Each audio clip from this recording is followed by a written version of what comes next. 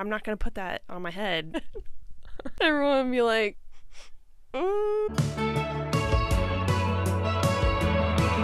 Hey friends! So today we're doing a thrift haul. A thrift haul! A thrift haul! Are you excited? Thrift haul with all the stuff that we found online last time. I'm very excited to style all the pieces. And first, let's look at everything that I got, and then we will get into the fits. If you missed my last video, it's in the description. It took a little while for all the stuff to come in. I did have a little bit of issue with the seller that sent me the wrong thing, so that took a little while to have them send the right thing. They were cooperative though, so I did appreciate that. As soon as they realized their mistake, they were really nice about it. And here it is, the stuff. So what I'm gonna do is I'm gonna go through each thing and talk about why I got it, what I think about it, and then we're gonna do some outfits. How's that sound? I don't know what that is. What is that? I don't know. Okay, so the first one is the item that the seller sent the wrong thing first. I'll show you what they sent, and then I'll show you what I ordered. So this is what they sent me. Remember, I was looking for something in that mustard color, and I remember opening it and being like, I thought this thing was vintage, because the tag is clearly not vintage. I don't know if you can see that. It'll focus. Hello. There. And it's like a little bit more brown than mustard, and I was like, that's weird. And so I went and I looked at the listing again, and sure enough, there were two of very similar items. So this is what I ordered. It's vintage, as you can see from the tag, and it's got a pocket and cute little sleeve details. I really like this. I think it's very cute, and it's the exact color that I was wanting, which was the whole point of getting this piece. So I'm happy with it. The seller was nice. Sent the right one to me as soon as I reached out, and I got to keep the other one too. So that's cool. And I'll style both. Why not? Okay, next up are the red, well, it was supposed to be like gingham, but this is technically a different print. It's like a little scalloped thing, but it reads as gingham. This is a knit, so it's a little different than what I was looking for, but they were surprisingly hard to find, and I liked how these have a flare at the bottom, so even though it's not exactly what I was looking for, I think it'll still serve the same purpose pretty well, but we'll see once I style it. And next is the blue. Well, this is gingham. I was looking for a larger, like, buffalo plaid, but I couldn't find any that the sellers were responding and were the right size and all of that. So this was a good alternative, and I like that it has a little flare at the bottom as well. Stretchy waistband is a must for me. So I feel pretty good about these. This is actually probably better than what I was looking for. But we'll see when I style it, but I'm pretty sure this is gonna be better than what I was originally thinking, so I'm excited about this pair. So for the golden mustard pants, I just went ahead and got a smaller size of the pair that I already owned, because I could not for the life of me find the right color anywhere. I found things that were really close, or maybe things that were too expensive or not the right size or something, but I was like, you know what, I still really do like that pair of pants, they just don't fit. So I went and I found the right size, and they do fit, and we'll style them even though you've seen me wear these before.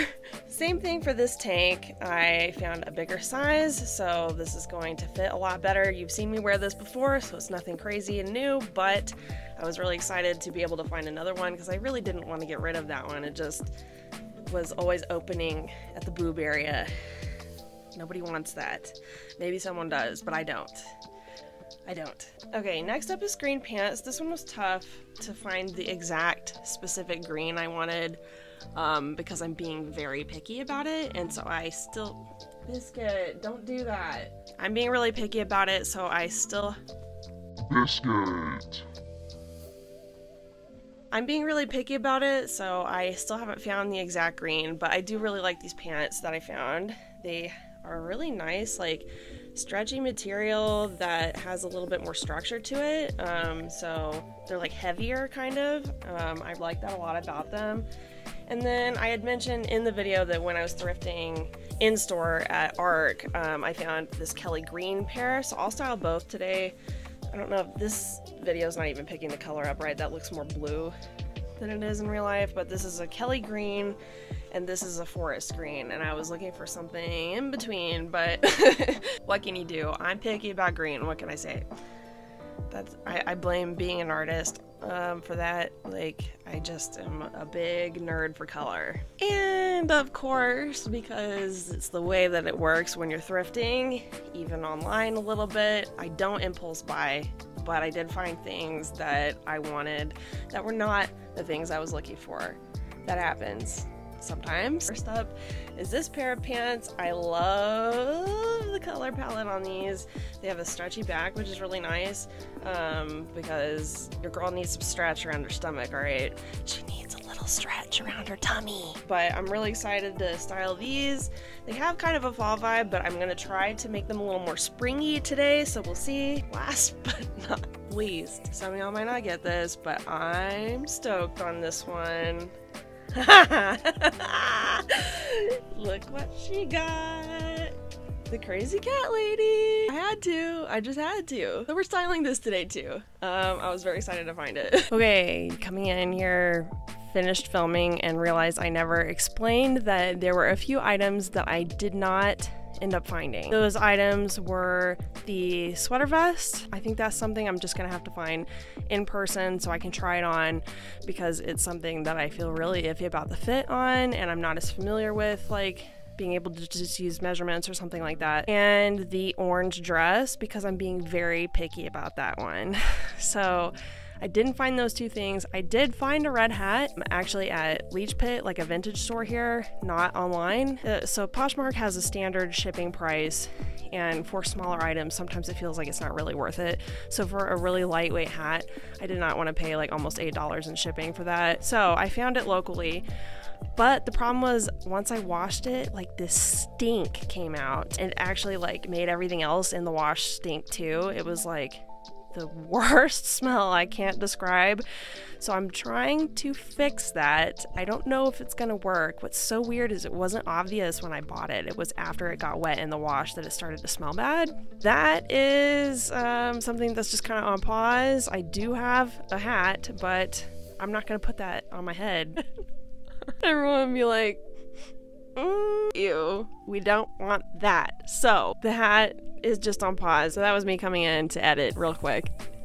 So everything that you saw here, except for those last two pieces and the pants that I mentioned that I'd already gotten at the thrift, the green ones, those have all been from Poshmark. I had a lot more luck on Poshmark this time, and I think it was because most of the stuff I was looking for wasn't vintage.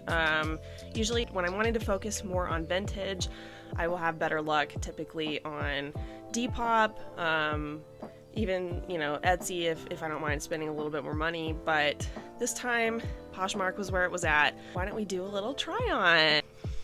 Are you ready? Okay, so this look is with the pants that I already own, but in a better size. I'm really liking the fact that I don't have to wear a belt with them anymore. I love using that vibrant mustard yellow with all sorts of different colors. I thought for a springy look, it would be fun to put it with green with a pop of blue in the shoe. Pop of blue in the shoe. Wow, she's a poet. It is literally snowing outside right now, so I won't be able to wear this one for a while, but I thought it was really cute the way that the flowers on the sweater pull that color up from the pants. And then I thought I would put a pop again of that same golden mustard with the bandana on top. Gives a really nice feeling for spring. And then I just love these little blue shoes. I think that's such a fun way to like mix up a color palette, is just throw in some vibrant blue. I don't usually use that as my full color focus. I'm not big on blue head to toe, but I am gonna try that actually. We're gonna try that next. We're gonna try a head to toe blue look just to see if I can do it. Okay, this is the closest I could get to head to toe blue. Sorry guys. Just a personal preference. I've seen amazing looks online, people doing that, but I'm a warm color girl. What can I say? So these pants I was probably most excited about, which means they had a little bit further to fall, and I'm kind of disappointed with how they're fitting in the stomach and crotch region.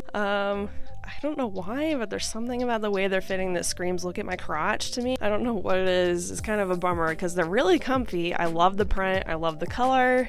I love the way the legs fit and the length and the crop and the flare. Sometimes it's just in your head. I don't know if that's one of those things, but I don't know. I feel a little self-conscious about it. I thought it would be fun to pair the smaller check of the pants with a big, bold print. So I picked this sweater, which is very spring because it's flowers. And then because I couldn't fully commit to blue, I had to put some warm in there, which pulled out the flowers from the sweater. And it's the top that the seller accidentally sent me, so that worked out nicely. And then that also pulls from the shoe as well. It has a little bit more of a cozy warm thing going on, but it still reads very spring. So I do like the outfit. I just gotta figure out how to style these pants in a way that I don't feel insecure wearing them. But overall, I think this is a cute look. Okay, next up is a look that I feel like I could actually wear right now. It's giving LL Bean casual old money at the lake house, I think. Little punch of weird thanks to the socks. Can't resist a good print sock. These pants are really comfy, and like I said before, the color's not exactly right, but these will still get a lot of wear in my closet, and I really like the flare and how they're a little bit cropped. They make the booty look good. So I thought it would be fun to pair them with a little bit of a complementary color without going full Christmas. So I have red in the shoe, and then I bring both the red and the green into the sock. For a cozy, but still a little bit spring kind of vibe, I have the quilt coat, which I love this piece. It's one of my favorite things that I own.